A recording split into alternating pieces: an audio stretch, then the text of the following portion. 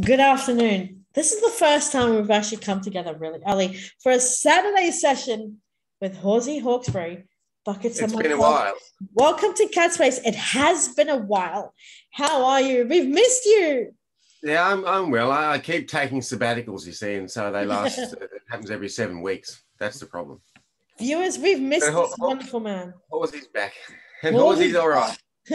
So, okay, before we start, I'd like to say welcome to the new subscribers and viewers. Welcome to the current subscribers and viewers. If you like what you see, don't forget to subscribe, like, and comment. Let your friends know about Cat Space. We are also now on Spotify and on Anchor. Make sure you follow us there. And just let us know what you think. If there's a topic you'd like us to pick, let us know in the comment section. We have a Facebook page for Cat Space and now a Twitter page, twitter.com/Cat Space Podcast. Let's get started. Today's session is all about Australian homegrown. Today's topic is Scott Morrison versus the Honourable Anthony Albanese. First question is Anthony Albanese a more suitable, stronger candidate for Prime Minister, or should we be sticking with a Liberal government? Okay, so I actually like Anthony Albanese because I've actually met him. And he's actually a really, really nice guy. But I have voted for Liberal in the past because there have been occasions where Labor has been completely useless in places like Penrith, for example. So I've actually voted for both sides before. I've even voted for the Greens, amazingly.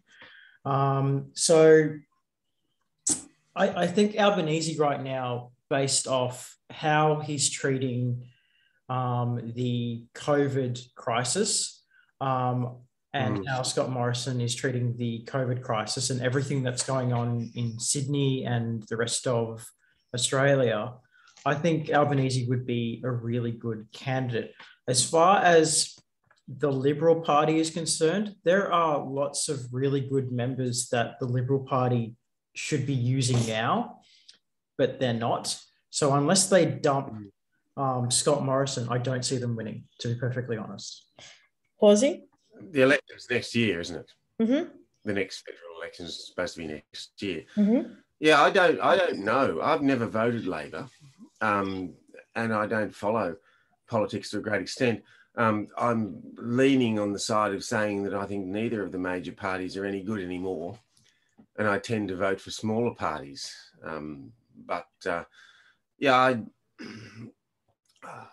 think that the inconsistencies in the way Morrison has handled the current crisis doesn't deserve anybody's vote for mine. Yes, I agree. I think that this is like, I mean, like I thought John Howard was honestly the worst prime minister that we ever had. But even then, John Howard did create a lot of good policies. But it just seems to me that what's worse than John Howard is just no leadership.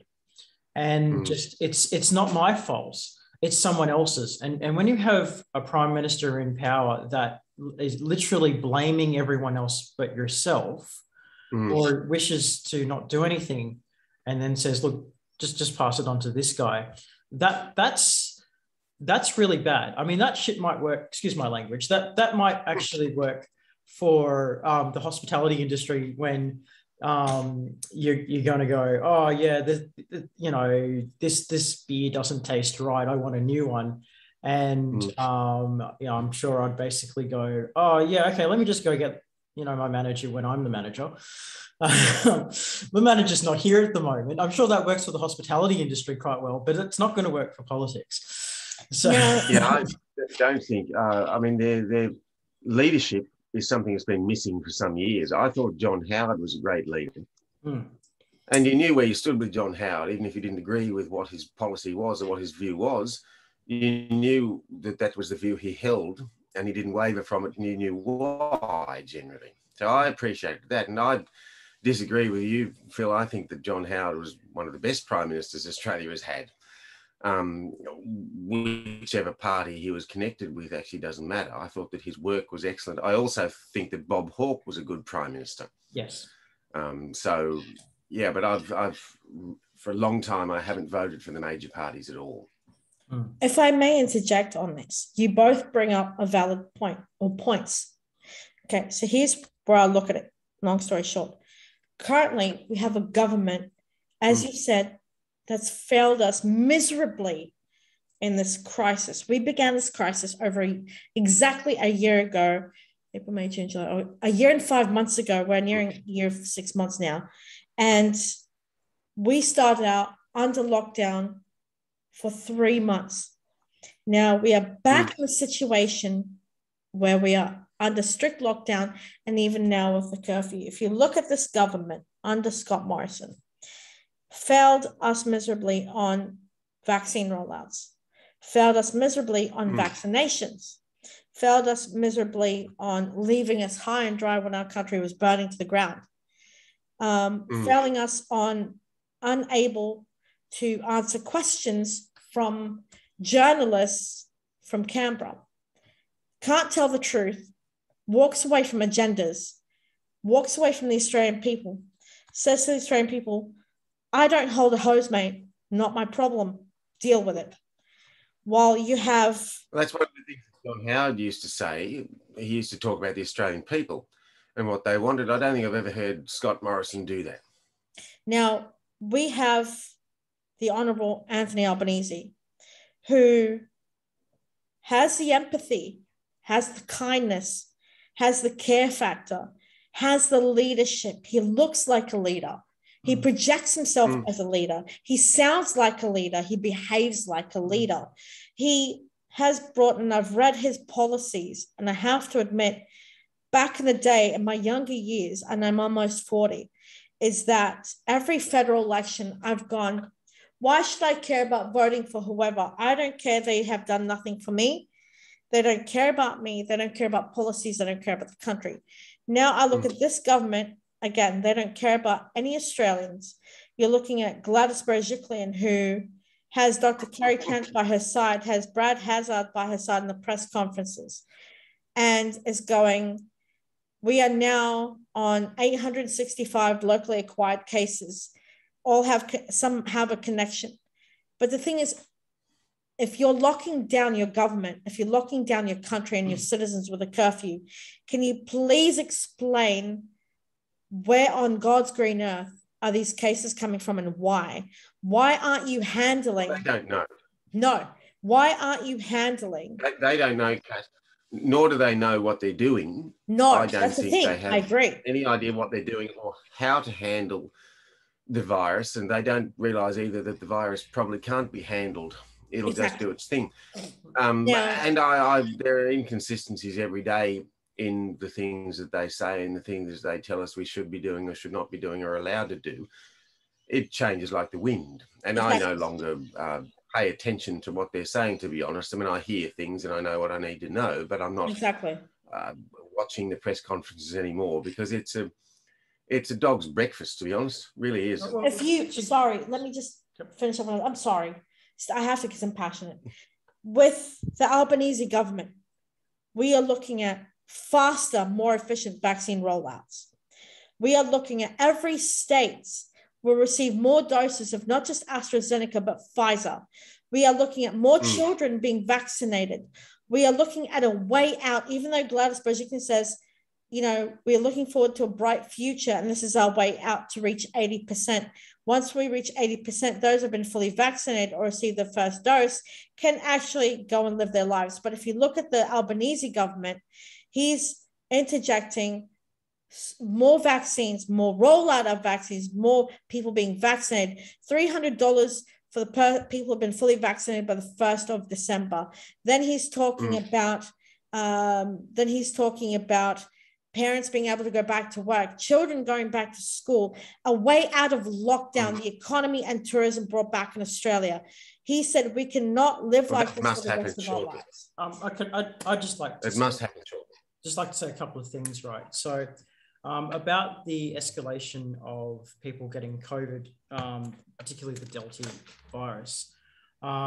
Yes, it's spreading like crazy, but I do actually notice one thing that's been happening. So we've probably been in Sydney in really harsh lockdown, probably the harshest that we've experienced in maybe Australia. It's probably at the level of Melbourne, right?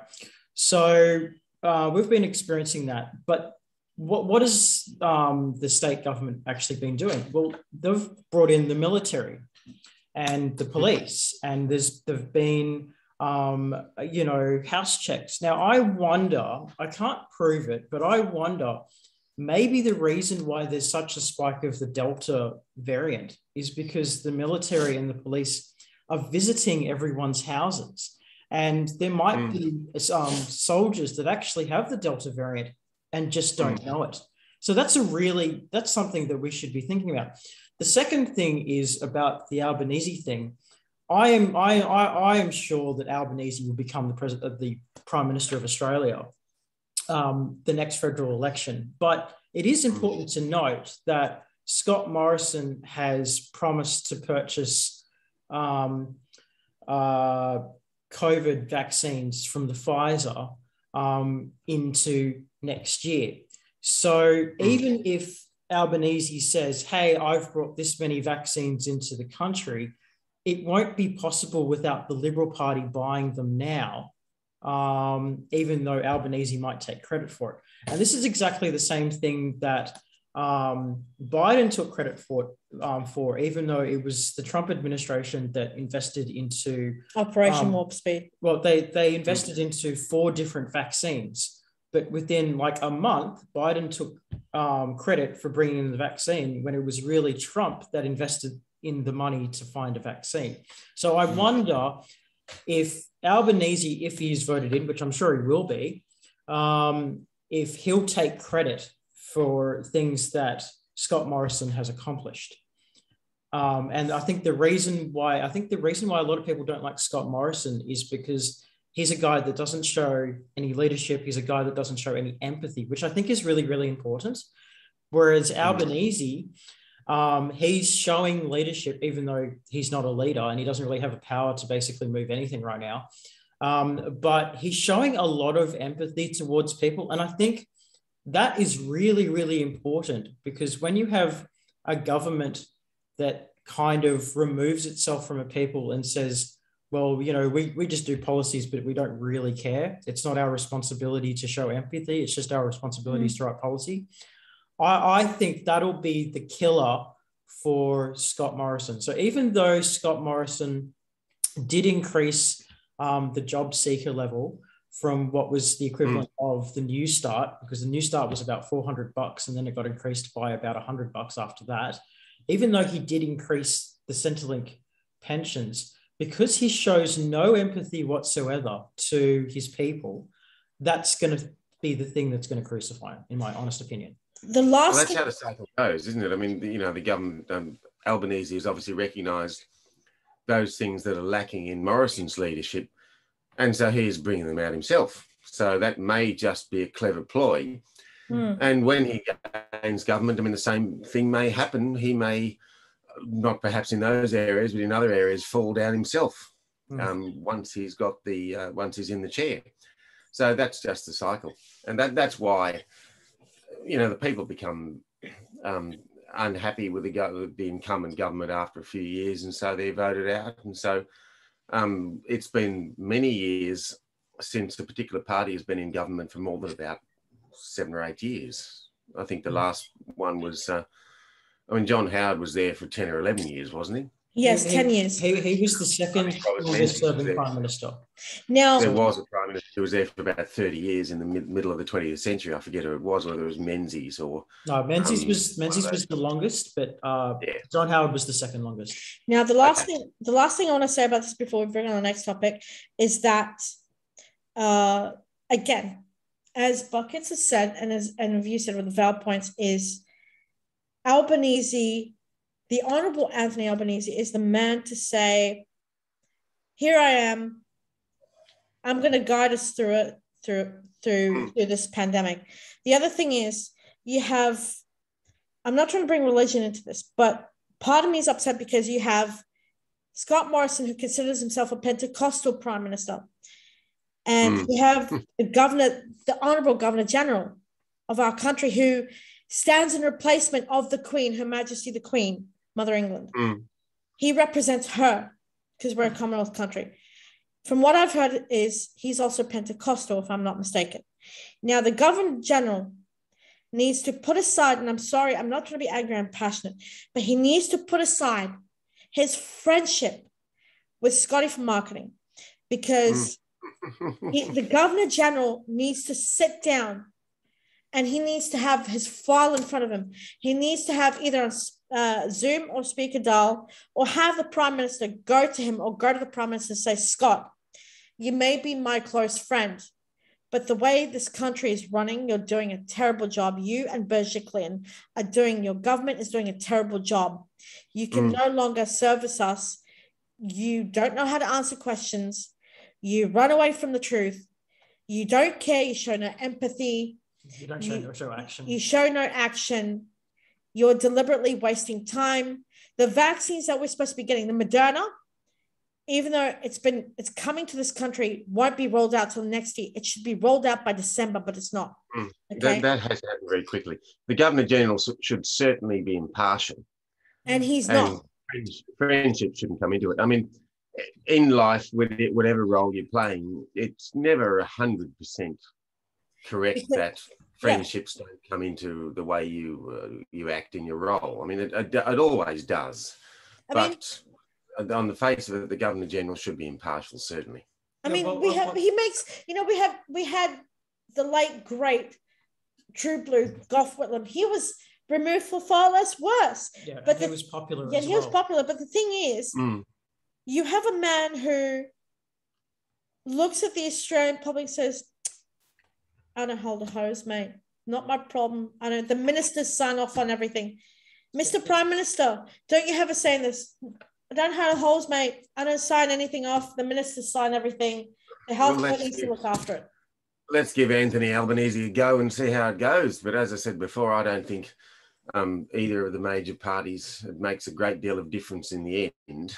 There are different policies and they have different strengths and weaknesses. But yeah, in the end, most people who go into politics, if they rise that high, are no longer really concerned about the Australian people.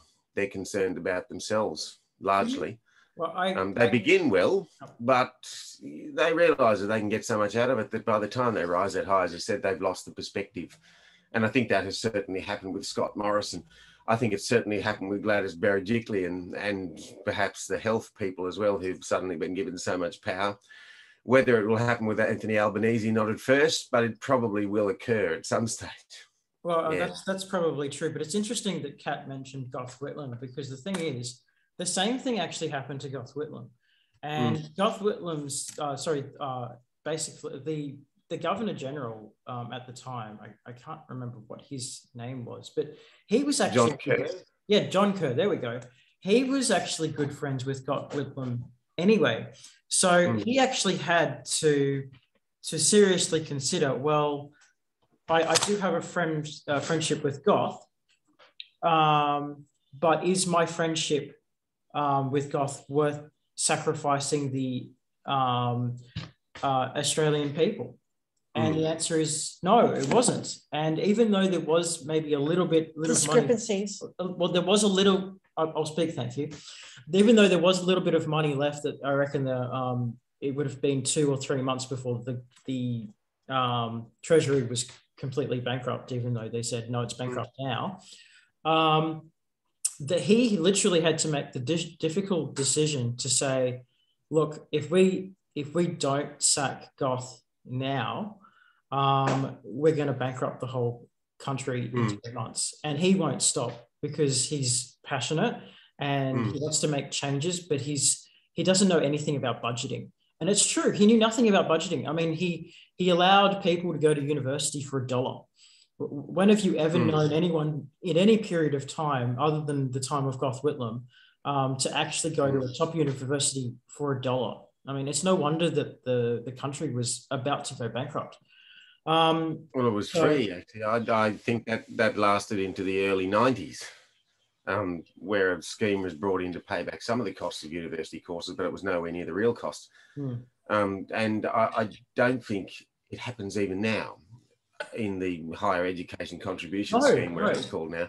I don't think we pay the real thousands of cost. dollars.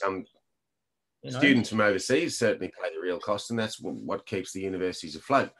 But local students make, as I said, a contribution. So what Whitlam started in the free education system, really, or the cut price education system, hasn't really ever gone away. It's stuck with us. And yeah, I'm not sure that was a good thing. I really am not, because you had people going to university for not really for the reason of wanting to study. They just thought it was a good lifestyle. In fact, it still was when I was at university in the early 90s. It was a great lifestyle.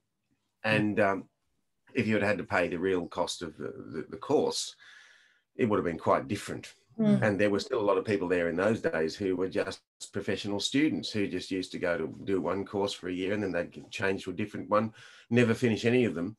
But they would spend 10 years at university, and in their spare time, which was, they had a lot of spare time, they would go to protests wearing black jackets with badges all over them and appear on television at every single protest that was going around. They didn't even know why they were doing that. It was just great fun, and there was a band playing in the park at the end of the march. So Gough Whitlam's policies did breed a lot of people who just didn't care and were lazy and thought, oh, I'm going to get what I can get out of this. And that is very sad, actually. Yeah.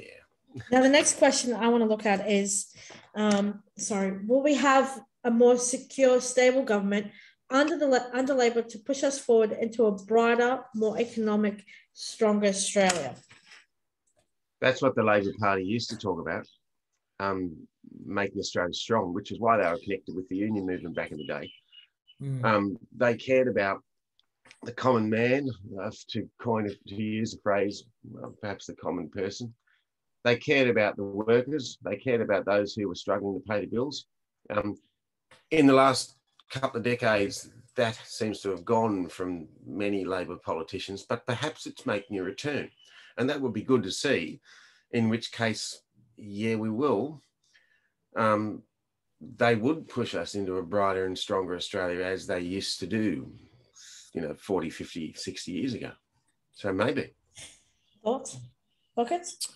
Can you read that question for me again, because it's quite quick. Okay. Will we have a more secure, stable government under Labor to push us forward into a brighter, more economic and stronger Australia? Well, it's got to be better than now.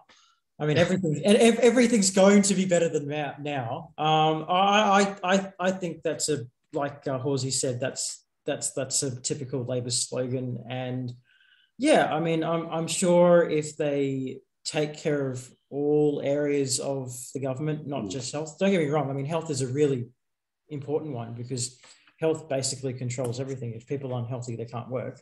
So I totally understand that.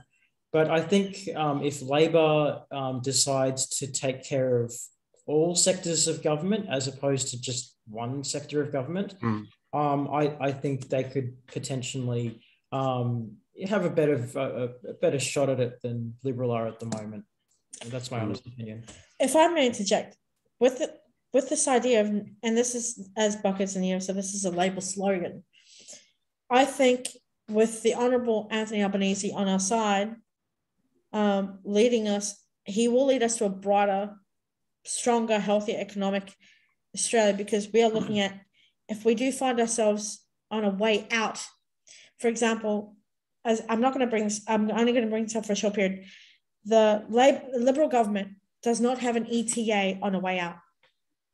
But if the Labor government gives us an ETA on a way out, it will be better and healthier and stronger and brighter because, one, tourism will return back to the country because people have been fully vaccinated and have a vaccine passport, will be able to come to this country, will be able to go overseas. Two, interstates, we'll be able to go interstate anyway fully vaccinated, economy will boom again. Three, it'll enhance not just medical, but it'll enhance a way for people to be more excited and eager about getting vaccinated. Under the Liberal government, there are people who are choosing not to get vaccinated. There are people who are COVID deniers, anti-vaxxers. Why? Because this government, no one trusts them. Yeah, can I just say something with that? I think with the whole anti-vaxxer thing that's been going on, there's a lot of misinformation that's been going around. And because, unfortunately, there have been vaccinations that haven't been as successful as other vaccines, or it hasn't quite worked out, or there was a rush and there wasn't any proper stages to take the vaccine. And because it did feel like a bit like a zombie apocalypse, and then there's the devastation of the zombie apocalypse. Because well, there were some people who got very ill from it. People are scared, and so when you say things like something bad's going to happen to you if you take the AstraZeneca virus if you're not 60, but it's perfectly okay for a bunch of St. Joseph students to take it accidentally under the age of 18. There's a bit of hypocrisy there, and people get scared, so that they're like, well, hang on a minute. If you're saying that I can't take this vaccine, unless I'm 60, okay, yet a bunch of high school students took it and they're fine. And now you're saying that anyone under 40 can take the AstraZeneca and is encouraged to take the AstraZeneca. You're actually giving me false information. And because that information, is again false, and because everyone has been forced to stay at home, it's made everyone very, very paranoid and scared to get the vaccine. A lot of fear out there. Yeah. And actually, I had that problem when I had my vaccination. It was the AstraZeneca. And I rocked up to the doctor's surgery, and he explained the very, very low risk of blood clots and those sorts of things. And he says, look, if you're not feeling well and you take a tablet, you've got a headache and it doesn't go away, you would seek treatment, wouldn't you? And I said, yes, I would. And he said, well, that's fine. That's all you've got to do. And he said that it was, very, very small proportion of people had these blood clots and could pass away from it. And I said, right, I accept that, and that's not a problem. There was an argument at the front desk because I wasn't of an age yet to have the AstraZeneca. And the doctor came out and he said, yes, he can have it. And there was an argy-bargy going back and forth. And I was standing there in the middle of this, and I nearly said, oh, for heaven's sake, forget it, and walk out. I thought, for goodness sake, but I had the vaccination. And a week or so later, they decided that I was now of an age where I could have that particular vaccination. So there are mixed messages. One or the other of those messages was false. And trust of governments is at an all-time rock bottom low buckets, isn't it? It is. And that's a problem, because when people are in fear and they don't trust their leaders, do you think they're going to do what the leaders tell them? No, they're not. And that they may pay lip service to it, but their heart's not there. And that means that whatever measures are trying to be brought in, whether in good faith or bad, by the government to stem the spread of the virus, if people's hearts aren't in it, then when the police are looking, they're going to appear to be doing the right thing. But when they've gone around the corner, they're going to say to hell with it, and that's not good. That's not good. You know what? I think, all we really and excuse me for actually saying this, but all we legitimately have to do is change whoever's basically got the top job, which is Albanese, or anyone else for that matter. Rebrand the COVID vaccine to another name so people begin to trust it again, because right now people have a word association with AstraZeneca and freak out, and basically say, oh no, this one's okay, but this one isn't okay, please don't take this one, but please take this one. And that will literally solve all the problems in Australia. But because the government's saying yes, no, yes, no, yes on the condition, no on the condition, people are freaking out. They don't know what to do. No one wants to die. Okay, no one wants to die, and no one wants to take the wrong thing. And so it isn't a surprise, really, that people are losing trust in the Morrison government because of the frequency of misinformation and fear and the amount of flip-flopping that's going on in government. Consistency is the thing. Yeah, consistency is key. If you tell someone bad news, but it's consistent bad news, you'll get more trust from your people than if you were to tell them good news than bad news than good news than bad news, because no one knows what to believe. Exactly. Speaking of flip-flopping. All right, go on. My next question is, with Scott Morrison flip-flopping on it's a race, it's not a race, it's okay to have the vaccine, it's not okay to have a vaccine, and many other topics that Scott Morrison flip-flops on, is this a sign of poor leadership, which is hurting Australia rather than leading Australia? So we've actually covered that. We just covered that 30 seconds ago. Yeah. So for all those people that haven't quite understood the question, just rewind the answers as of 10 seconds ago, and you'll get everything. Okay, I know we've just talked about this, and I'm not trying to circle. This question, I look at it in a different point of view through my own eyes, and these are just opinions. I'm not here to, anger anyone or insult anyone or offend anyone. This question for me, I look at it as from different angles, different point of views. And that is, when it comes to flip-flopping, you're looking at, it's a race. Oh no, it's not a race. We can take our time. We'll get the vaccines. Don't worry about it. I'm not going to tell you anything oh yeah, it is a race. We have to hurry. I think we're 83rd on the world stage when it comes to vaccinations or vaccine rollout. We're 83rd in the world.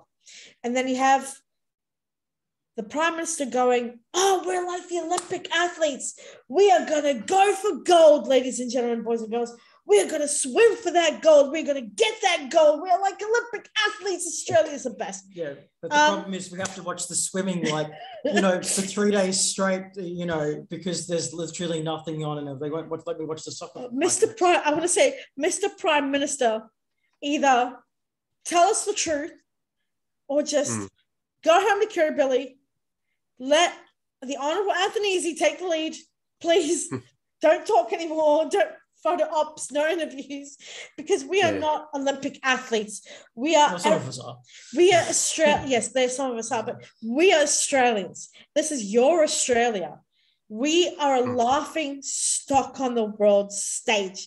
Well, apparently we are right at the moment. Apparently the US and the UK are laughing at the way Australia is trying to deal with the pandemic and the severe lockdowns, because they have realised that these severe lockdowns actually don't work, and all they do is push back the moving of the virus through the community, which is kind of going to do anyway.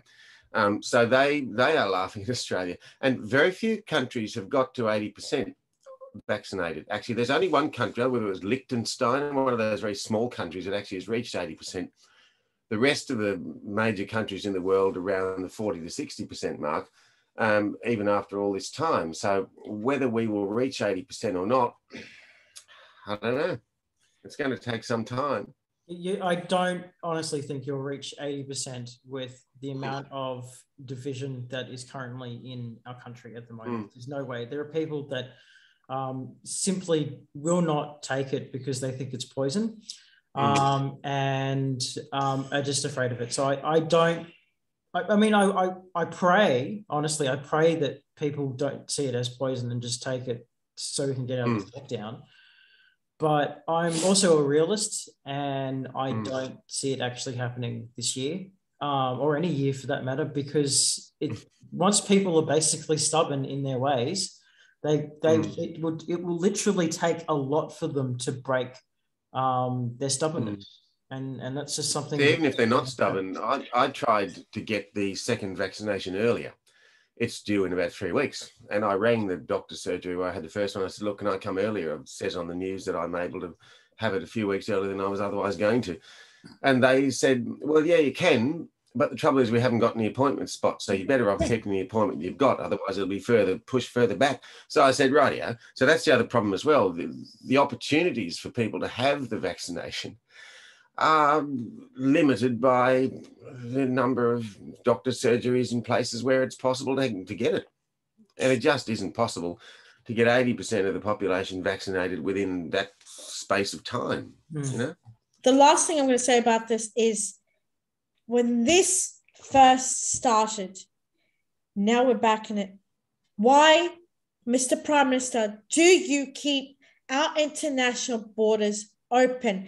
We are in a lockdown. Why are you bringing international superstar celebrities to join reality TV when we are in lockdown? Our people are dying. Close the international borders. At least bring in good celebrities. Like, don't really bring in celebrities that everyone hates. Like, did you hear about who was the royal one that wanted to join Celebrity Big Brother? What was that? Oh yeah. Meghan Markle's half-brother, Thomas Markle Jr. I don't want him in this country. I'm sorry. I'm passionate. I'm not angry. Stay in America. I'm passionate. Forgive me, Horsey. I'm passionate. I'm fired up because why? We could have ended this in the first strike. They could have struck the iron and they could have said, no, close these borders now. Close the international borders. We are in the most dangerous times of our lives. You can't even go outside to access for only an hour. I haven't left my house. That's how frightened I am. I certainly think that. All I'm saying is that they could, if they were going to ask an American celebrity to come here, they should have just asked Kate Winslet. And wait, she's English. She's English. Damn it! No, but here's why I'm angry. It's because you're giving us you're giving us a curfew. You're giving us lockdown. What I mean, forgive me. I have no words. I'm going to cry because it's like. See, I think that at the beginning, those Australians who are overseas should have been allowed to return home immediately. There are some people who are still overseas. They cannot get back into the country and they live here. I think that's quite unfair. But I agree with you. I think the international borders should have been closed immediately. None of this state-by-state business that's been going on, that's never happened in Australia, closing of state borders and that sort of thing, and all that, not letting citizens of the country go from one state to another. But the international borders certainly, and we may well have been in a better situation than we are now. Maybe, maybe not. But still, it's as I said before, I don't know why the governments don't realise that the lockdown actually won't work. The zero COVID policy that some people seem to be heading towards, it's a bit like zero deaths on the road, towards zero and all that. It hasn't happened and it'll probably never happen. Yes, improvements are being made and that's good. But to say we want to get to zero is unrealistic. Yeah. And I think with COVID, it's unrealistic to say we want to get to zero. And to hold out until we're at zero is... there was something happened in, was it Queensland the other day or Victoria, where one case appeared and so a lockdown was brought in. I think it was Queensland for 3 or 4 days because of the appearance of one COVID case out of a population of, how many million people live in Queensland? 2 or 3 million, I suppose, 3 or 4 million. So it's lunacy, it really is. And I can't understand why they don't realise if what they're doing hasn't been effective so far, why would it be effective in the immediate or near future? What will change to make it suddenly effective when it hasn't been for the last 6, 12, 18 months? So there's no understanding there, is there? Good question. Here's where that one ties up with it. Okay, is the Honourable Anthony Albanese's Labor government the change we need in order to move forward and into the right direction? Again, anyone it doesn't really matter if it's Albanese or someone else. To be perfectly honest, anyone that's better than anyone that's not Scott Morrison could, to be perfectly honest, do a much better job. So that counts for Liberal or Labor, to be perfectly honest. Anyone that's not Scott Morrison right now could do a much better job. So a house has just burned down. Consider a house has just burned down and the occupants are standing near the mailbox, which is the only thing that survived. And a guy rocks up with a truck full of timber and bricks and says, "Oh, I can build you a new house." What do you think they're going to say? Of course, it's going to be better than the house that's there now because it's gone. So the answer is yes, it must be. Yes, but the question is it built of bricks and mortar or is it built with straw? Or is the guy basically going to say, yes, I've got the bricks, I've got the roofing, I've got everything else, but I need some cement. Does anyone, who's got the cement? Where do we get cement from? I mean, I don't... I think this is getting a bit complicated now.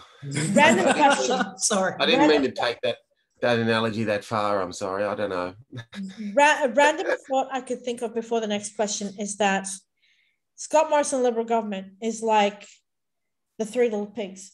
and he's the wolf, and he's going to come and he's going to huff and he's going to puff and he's going to blow your house down. He's going to huff and puff all over Australia, and Australia's going to, it's like a house, he's going to blow it all away. Does that mean like what's the fishing and hunting party? Oh, damn. Shooters and fishers party. The shooters and fishermen party. Is that, are they going to cut his head off? But is that how that's going to work? But or is it like, or is it the unions because of the lumberjacks? Or is it like, sorry, before I go to the next one, I know I'm carrying on, but is it like the Goldilocks and Three Bears? This porridge was too cold. This porridge was too warm. This porridge is just right. And then after that, we sell porridge to Scotland. Wonderful. Next question. It sounds like a minister of tourism. Okay, Kat, if we go too much further, you say Scott Morrison is the wolf, then there are a lot of people at the moment where the wolf is very close to their door, and they haven't got any porridge because the cupboard is nearly bare. So I just thought I'd make that observation, because something needs to be done about, seriously, something needs to be done about that situation that many Australians are in very, very, very quickly. And I don't think the answer is giving him $700 a week out of the coffers, which are empty anyway. Here's the next question. What will Anthony Albanese's government bring to Australia to improve the country and nation? I know we've said this, but I'll say this. What he will bring is more vaccine rollout, more people getting vaccination, the economy, tourism. He'll put money back into the government, our aged care, health services, our loved ones who are in nursing homes, with underlying medical conditions, are dying before our eyes, and they're not able to get their vaccinations done. So, well, we hope. We hope they do. Right, and so the thing is, like, as much as I do support Albanese, he can make all the promises he wants, but he still has to deal with COVID. Yeah, and he still has to deal with the fact that Australia is basically bankrupt. And he still has to deal with the fact on how he's going to restore Australian jobs. And it's basically any industry that has one COVID case, or at least a suspected COVID case, gets shut down. He literally has to deal with the same problems that Scott Morrison has to deal with. Now, I'm sure that then he might have a few ideas on how to change that. But if you think that the problems are going to change, the problems are going to go away if he's just in government, I'm afraid that's not how it's going to work. He has to deal with the same issues that Scott Morrison's got, and Scott Morrison's not coping very well. So, I mean, I like again, if he says he's going to bring back jobs, okay. If he brings back jobs in, say, construction, what happens if there's someone that shows up in construction that's got COVID? He has to shut everyone down again. Well, no, it doesn't have to, and that's what's got to change, I think, Phil. I think the way of dealing with COVID has to change markedly, because it's not going to go away, and we have to learn to live with it, as other countries now learn to live with it, without shutting down an industry because a case appears. That's quite unreasonable. It really is, because that case may be someone who has no symptoms. And if you have no symptoms and you're not feeling sick, then you have to ask the question, and in times past, this was always the way, does it really matter?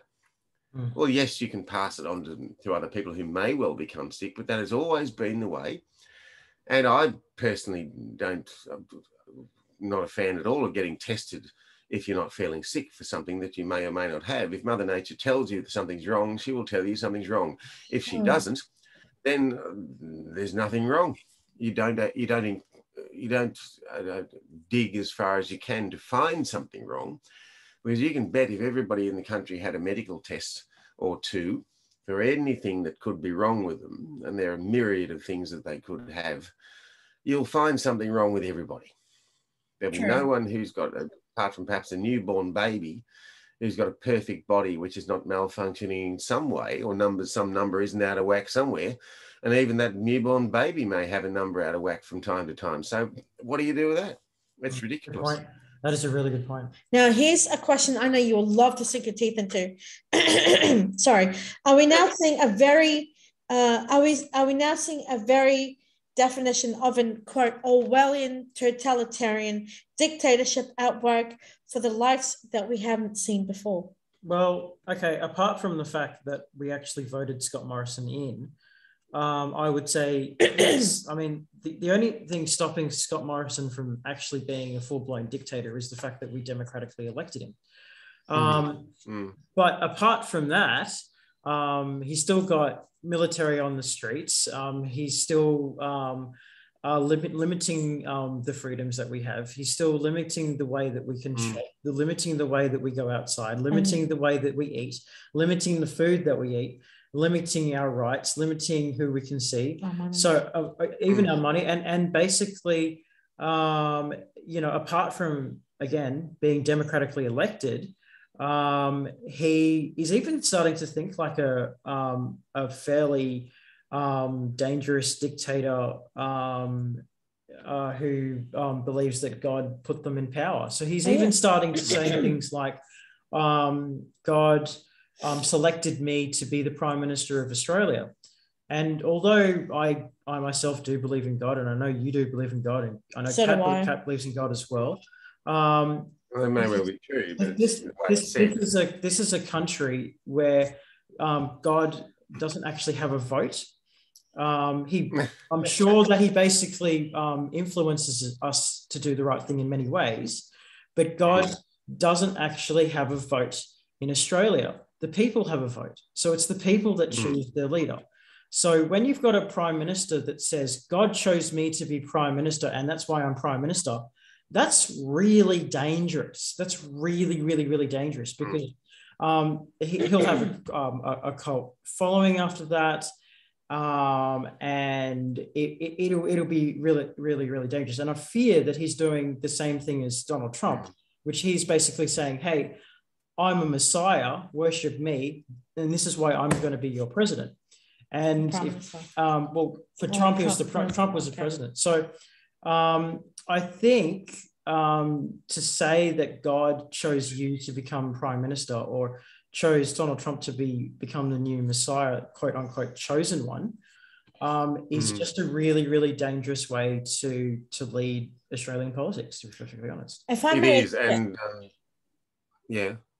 Sorry, if I may just quickly. When you look at what what George Orwell was writing about in 1984, that society was characterised by the citizens always being watched and the government knowing where they were at any time and where they were going. There were heavy restrictions on movement and that sort of thing. And I do think that our society has echoes of that right at the moment. For example, you're supposed to check in with a QR code if you go and buy a cup of coffee. Previously, you could go and buy a cup of coffee and no one there knew who you were, nor did anybody know you were there. And you could just rock up and get the coffee and go away. Everywhere we go, almost, we're supposed to use QR codes now. What is being done with that information apparently is in case COVID cases visited there, so you can protect yourself against it and people know where people were. Well, that's one thing. But the potential for the QR code is to be used in a very Orwellian way. I don't like QR codes. I don't support their use for that or any reason, really, because I just don't think, even for COVID, it's actually necessary for things we've talked about before, because we have to learn to live with COVID. But yes, I certainly think that our society increasingly in the last 12 months or so can be described as getting towards a totalitarian state. Now, if I may interject, the only thing I'll lastly say about this question is that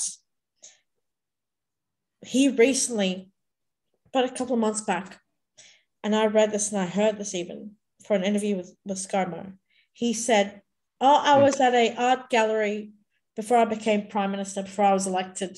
I went to the art gallery and I said, God, give me a sign that I'm meant to be the Prime Minister. Give me a sign. And he said, as he was walking in the art gallery, God presented him with a picture of an eagle. We don't have eagles. America has eagles. He saw the eagle and he said, that was a sign from God. God put me here.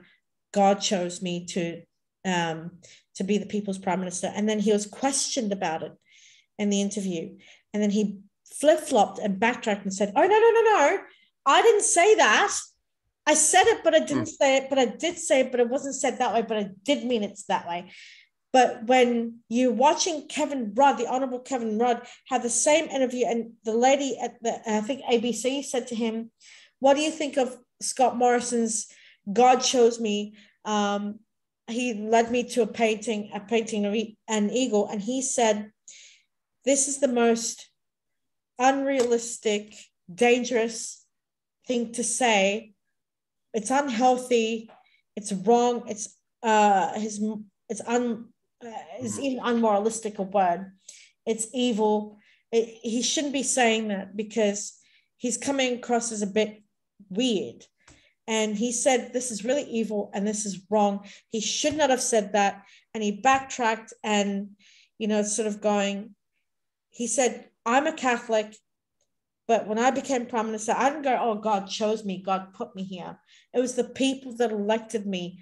I knew I had a country to run, but I didn't say I am here on behalf of God as a representative of God to lead you. Mm-hmm. No, he said what Scott Morrison said was dangerous. That's the only thing I want to say about that. Yeah. But like I said, when, like I said, I don't have a problem with a faith if you believe in God or gods for that matter. That's your own personal faith that you've been brought up to believe, because they would all have like a sense of morals and whatnot. So I don't have a real issue with that, to be perfectly honest. But when you literally lie and say God chose you to be the Prime Minister of Australia,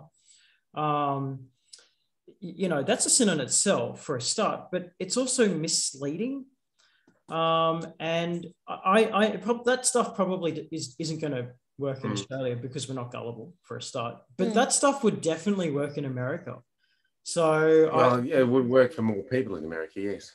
Christians believe that God did choose whoever is in power at the time, and they're there under God's authority. Christians believe that, but I agree with you to say it. Even in America, there are some people who would think it was very dangerous to talk about that sort of thing, because it does give the message that you think you've been divinely appointed as Prime Minister or as President, and therefore you are God's man and you can kind of do what you like and you don't need to take notice of the people, which is quite wrong. And that's not how things should work in a democracy. So I agree with you. It shouldn't be said. Even if to Christians it is true, it shouldn't be talked about in public by the Prime Minister, because it can easily be misinterpreted. Well, one thing I'll just add one last thing of that is, the thing is, if you see yourself as some sort of prophet leading a country, okay, that literally just you're basically saying to the people, I cannot be scrutinized because I am pure. Mm-hmm. And that's where it's really dangerous. So, someone really needs to give Scott Morrison a head check and get him the best psychiatrist possible to realize, hey, dude, I know you're into God, but you're not the Son of God. Sorry. Because,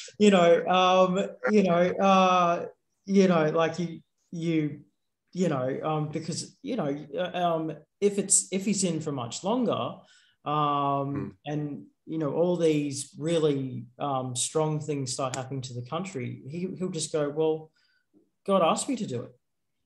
I'm just doing what God's asked me to do, and that's where it gets dangerous. The last thing I'll add to this is the last thing I want to point out is that if you're a Christian, why are you hiding all the Brittany Higgins stuff? Why aren't you firing the people in your cabinet? Why are you still paying them and electing them in your cabinet? Why haven't you put this to rest? Why haven't you let them go? This is dangerous.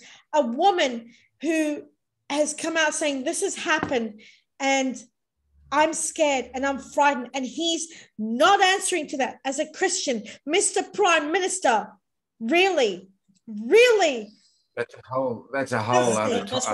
like 5 or 6 questions in one go, Kate. You got to slow down. Okay. Sorry, I'm just passionate because I know. there's a lot of wait a minute moments in my head that are going out on red alert. Okay, so the Miss Higgins thing obviously was the worst disgrace of a politician to date. I'm sure that there's been really bad situations, but how that case was handled was absolutely disgraceful. You had everything from, a sexual assault in a area in Parliament House where there were no cameras.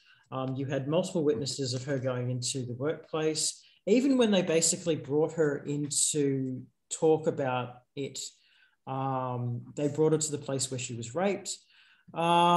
It was a whole bunch of horrible. And even though Scott Morrison did say, okay, well, this is pretty bad, let's basically tennis the authorities, an independent party should have probably investigated it, and whoever was involved should have been sacked straight away. So that was a really, really bad move. But the fact that Scott Morrison kept those ministers in power, whilst under investigation, was a huge mistake. Scott Morrison should have fired those ministers straight away and not giving them back their positions until they were proven innocent. But he just kept them going. Look, I do apologize for my outburst. I'm just passionate, and I don't mean to offend or upset or anger anyone. That's fine, but we all know that the Miss Higgins things that actually did happen was completely disgraceful. And it could have honestly been handled much, much better. And if Scott Morrison doesn't know that, then he's completely out of touch with his own people. Last question. Did you want to say something? I'm just going to say that this is, God's man appointed position, apparently, managing that affair in that way. I'm not going to say any more. You can draw your own conclusions. Okay. Last question. Will we see a leadership spill before the next federal election? I would like to say that we will, maybe. But to be honest, I mean, since COVID's kind of been Scott Morrison's go-to for stopping Parliament from happening, we may not have a leadership change until an actual proper election. Those are difficult to organise in good times, aren't they? Leadership, all the numbers games and all that sort of contacting each other. But very hard. I mean, we know for a fact that Scott Morrison literally shut down Parliament for 6 months because of COVID, and that was his go-to for not wanting to go to question time. So, I mean, what's to stop him from, if he thinks that there's a real high chance that he might be kicked out of office, what's to stop him just saying, okay, no one's going to meet in Parliament House until COVID is down to 80% or 0% or whatever. So I would like a leadership spill to happen, but during COVID, I really think it's going to be difficult unless every single minister get on the internet and basically make their case from an online server. I agree. What about an early election? Oh, that too. I would love an early election, but again, Scott Morrison has to approve it, and for it to be approved, it has to be challenged. It has to be. Well, I mean, like if anyone's challenging him, Albanese is challenging him now, but in order for it to happen, he has to approve it. The government has to approve it. And at the moment, getting people together in the same room to make a vote to approve it is being quite difficult. Hard. Yeah. Again, I'm sorry for my outburst. I'm just passionate. No, but to sort of wrap this up, I guess we want a change of government, and fairly soon. That's the only way that we can see to improve the situation, given the leaders that we have at the moment and what they're doing. That's what I would say. Yeah, I think Scott Morrison literally has no chance of being the Prime Minister because previous Prime Ministers on both sides of Parliament have literally got together. So there's been 4.